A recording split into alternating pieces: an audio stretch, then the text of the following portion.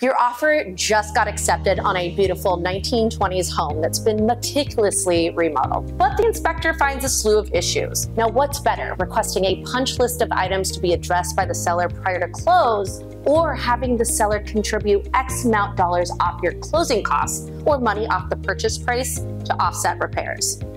Most times, I personally encourage my buyers to take the cash over the repair option, and here's a few reasons why. Everybody can agree on the value of a dollar, but what we don't sometimes see eye to eye on are our own different levels of standards. Now, let's say, for instance, the buyers decide to request to have the seller hire a licensed and bonded contractor to replace a few decaying floorboards on the deck. So the seller agrees and finds the cheapest, most discounted Joe Schmo out there to do the job. What now? Technically, the seller fulfilled their end of the contract, but during the buyer's final walkthrough, they noticed a few errors and imperfections in the deck materials.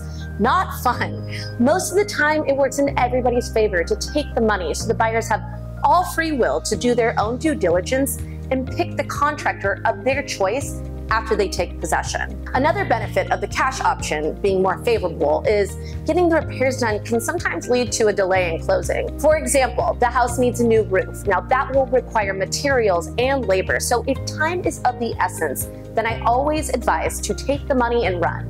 Now, just one last final disclosure so we're all on the same page. Your trusted agent will always run you through your various options with the pros and the cons associated.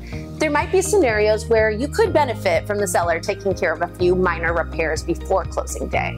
So make sure you consult with your agent on what the best course of action is, since every transaction could be a little bit different.